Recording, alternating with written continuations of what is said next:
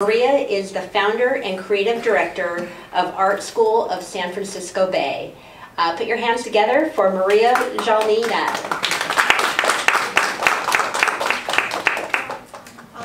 Hi, thank you for coming. Thank you for inviting me to speak today. I learned from social media that today in some countries is actually an artist's day of fine artists, so congratulations. And I decided to say a few words on what I think means being an artist and an art teacher in a modern world. Because for thousands of years, artists used to have monopoly on such things as stopping time, capturing likeness. Right? For capturing likeness, there would be portrait painting, landscape painting, still life. For stopping time, historic paintings, huge compositions with hundreds of figures sometimes.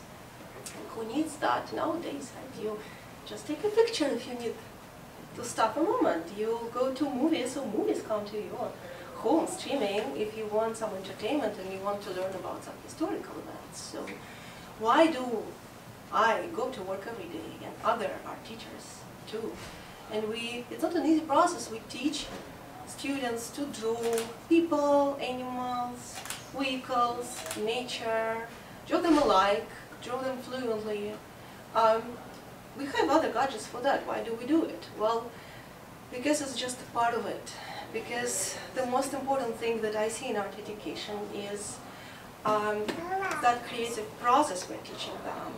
That ability to take a small idea that's sitting in your head and develop it into a strong, powerful message that also has this power of your emotion that can actually influence people in so many ways. And technology nowadays helps. It works as an amplifier. So your work will be seen immediately in all corners of the world. With that comes a lot of responsibility.